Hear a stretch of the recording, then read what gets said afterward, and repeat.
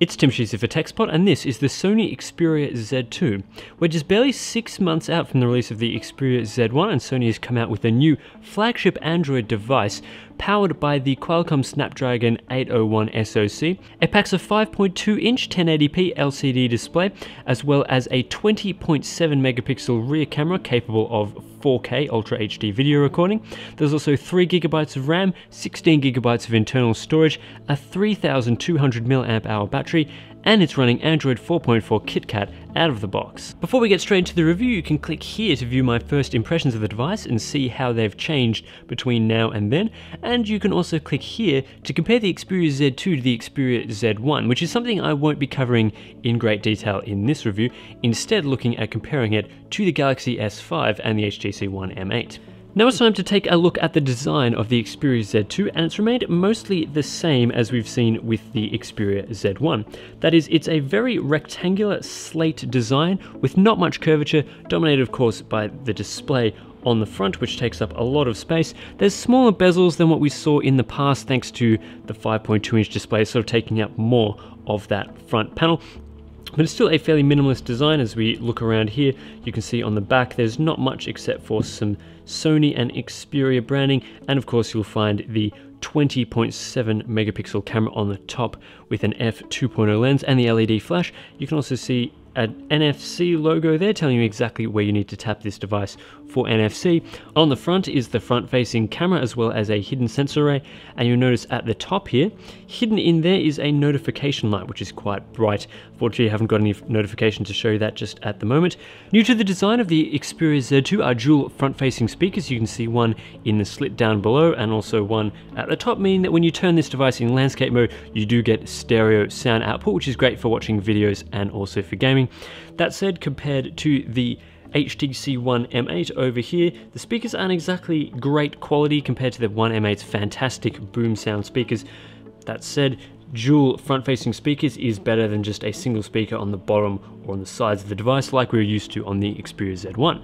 Taking a look around the edges of the device, and on the right-hand side you will notice the circular power button as well as the volume rocker and the two-stage camera button, which is something we don't often see on Android devices. There's also a micro SD card slot hidden behind this flap, which you can take off just like that, and inside there you will see the micro SD card neatly hidden away. Meanwhile, on the other side you will find the interesting looking dock connector, which I'm not a huge fan of. It's sort of indented into the design there. It doesn't exactly look good. It sort of looks like a volume rocker is missing from this side, but it does facilitate an accessory. And you can also see another flap here, which you'll find beneath is the micro USB port, as you can see there, for charging and transferring data from the device. Also, there's the SIM card slot right there hidden behind this flap. The flap does get a bit annoying when you're trying to take it off to try and sort of charge the device through that port.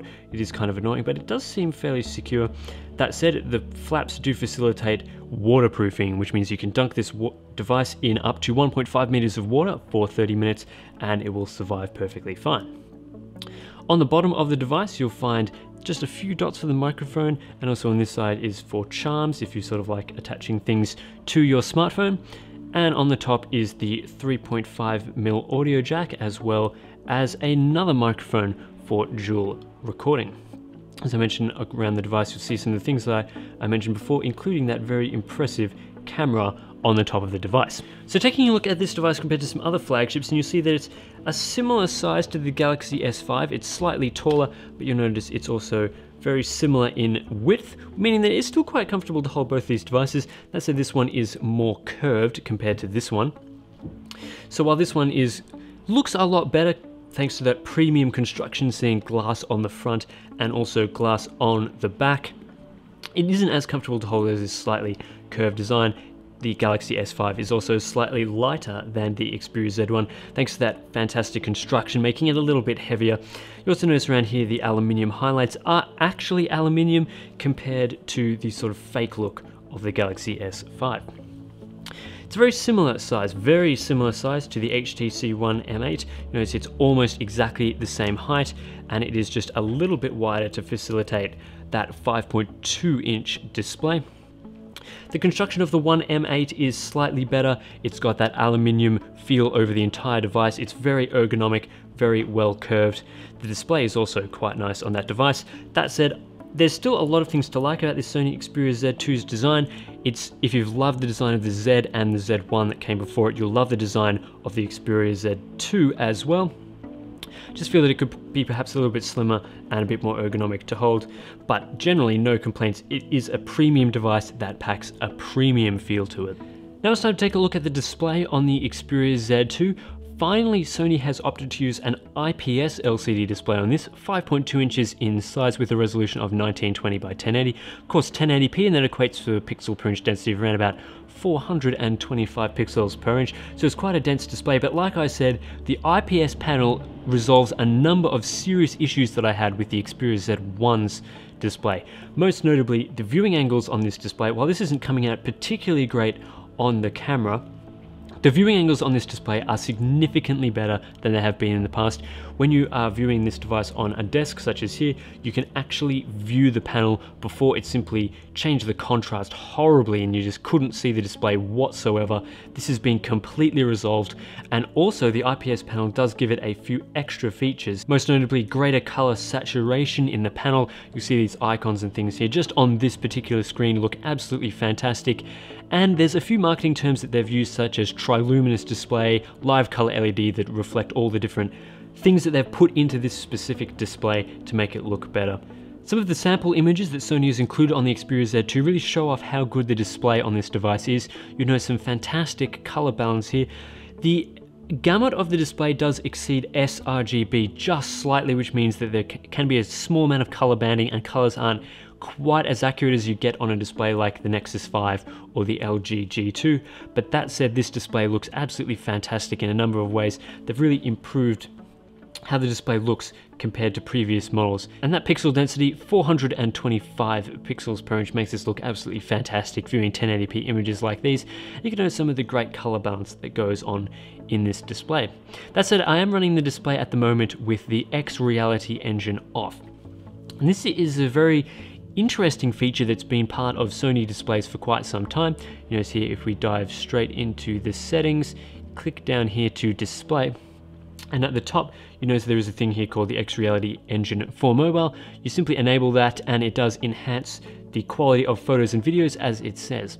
Now this is an interesting feature because it was necessary on past Xperia devices to make the colors and everything on this display absolutely pop. So if you scroll back a little in this review, you will have seen this photo with the X Reality engine turned off, and it doesn't look quite as good as it does with the X Reality engine turned on.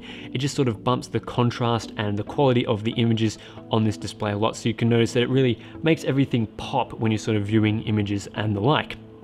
You can especially notice it on things with blues. It really does make it look better.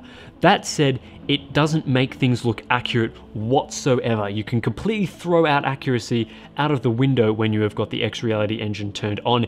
Everything that you take on the camera will look significantly better than you get on a calibrated display. And this is normally why I would tend to leave the X Reality engine off, mainly because it does change the tone and contrast saturation of the display. That said, it does generally make things look better in the sense that it pops, it makes it look more vibrant, and I know a lot of people like that because it's something that this particular display over here on the Galaxy S5 does quite well. That said, if you're looking for accuracy, you should definitely consider keeping the X Reality engine turned off. Of course, it is personal preference. It was definitely necessary on past displays to sort of improve some of the oddities with those sort of more crap displays, but definitely on this particular fantastic IPS display, I would keep the X Reality engine off. You can also see a few other things here, such as glove mode. You can use this display with gloves on. You can also adjust the white balance of the display, which is a fairly cool feature, as you can see there. Again, this isn't something that I would typically adjust. And there's a few other things, such as you can double tap to wake the display. If it's turned on, simply double tap and it will turn on. Again, some of these features do use a bit more battery, so use it at your peril. Now it's time to talk a little bit about the performance of the Xperia Z2. As you can see here, it does pack the Qualcomm Snapdragon 801 SoC, which we've talked about before because it is included in the HTC One M8 and Galaxy S5, so nothing too exciting here. It is clocked at 2.27 GHz across its 4 Crate 400 CPU cores, which is slightly less than we see on these devices, but it doesn't seem to make a huge difference in benchmarks or in general performance.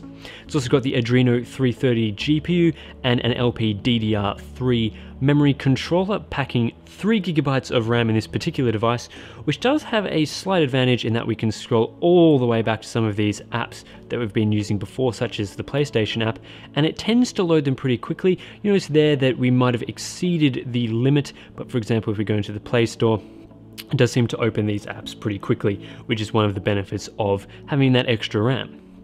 One of the things that I found interesting about the performance on the Xperia Z2 is that a live wallpaper is enabled by default. Straight out of the box you will get this live wallpaper, which, as you can see here, does change when I tap and do various things.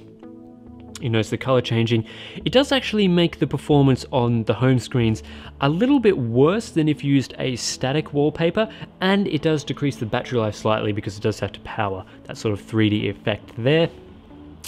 That said, the performance isn't too bad. You'll generally notice, browsing around the operating system here, loading applications from scratch, for example, if we load maps, that does things extremely quickly. You can browse through things that I haven't even touched on this device, for example. Play games is something I haven't loaded. Everything you can see there loads extremely quickly.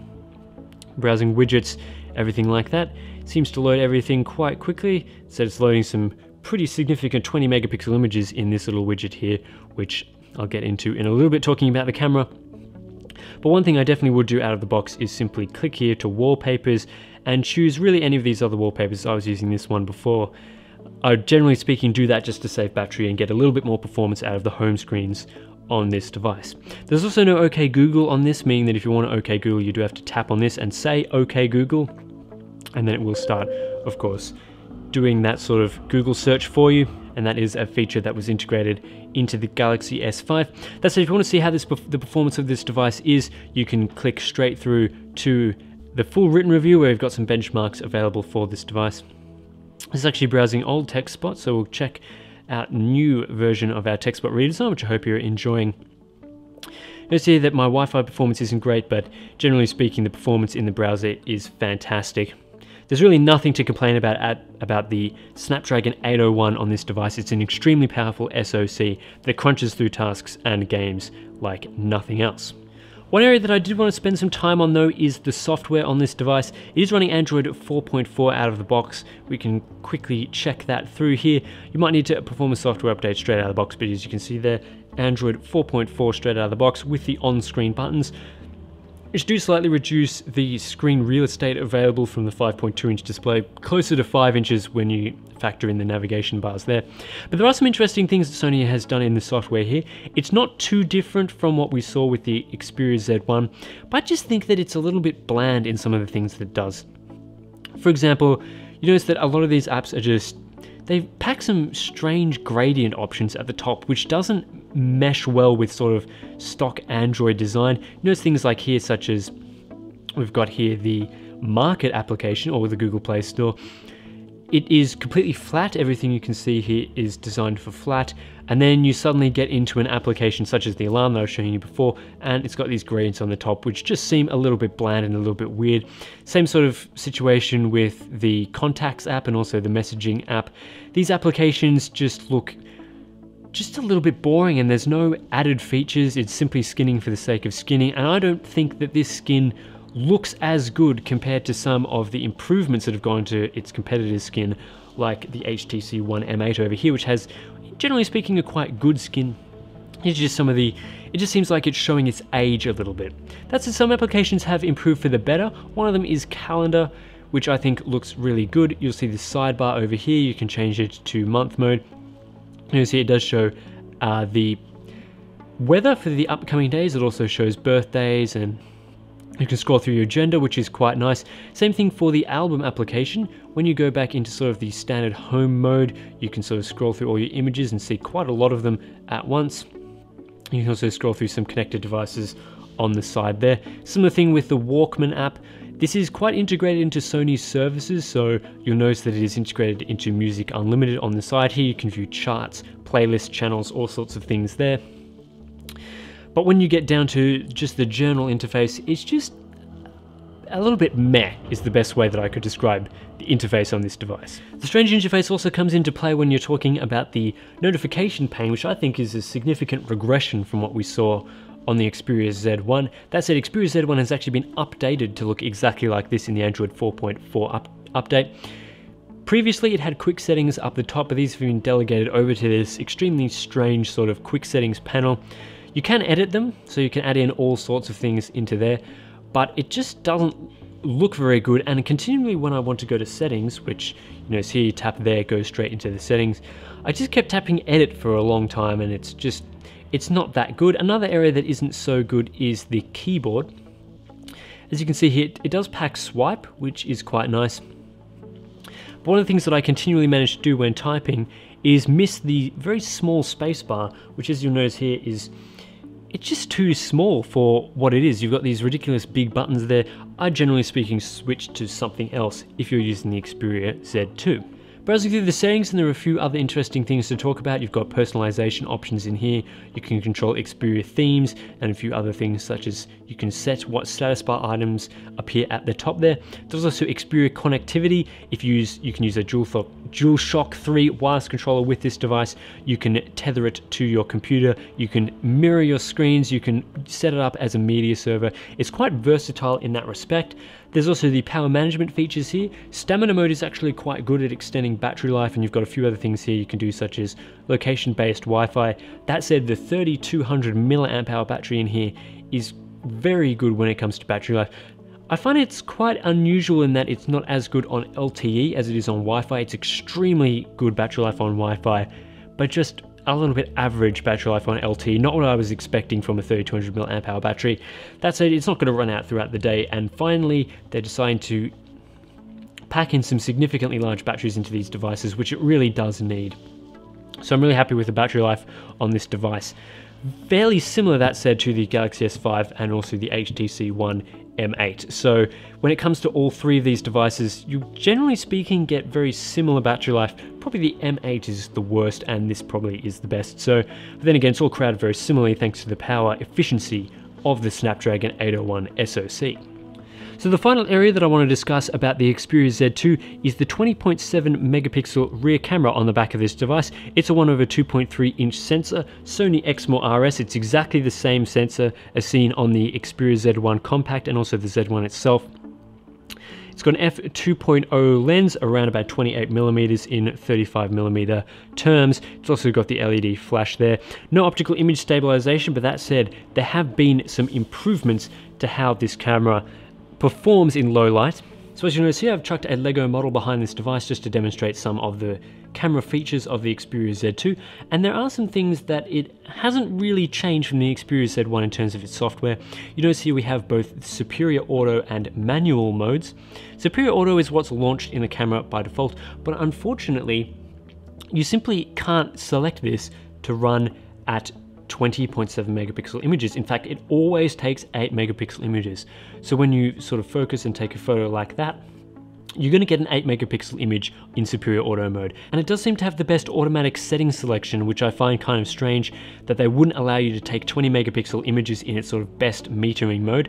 That said, you can switch across to manual mode, and this is sort of where there's some interesting things that come out when you're using 20.7 megapixel shooting. So it is a 4:3 sensor, meaning that you can see here that we've got this sort of square mode, and you will have to set that in here to set it to 20.7 megapixels, but you do lose some features. You notice here that you can't take HDR photos in 20 megapixel mode. You can change the ISO, but it tops out at ISO 800, which I think is kind of strange. For example, if we switch back here to 8 megapixel, you notice immediately here that HDR mode becomes enabled and ISO goes all the way up to 3200.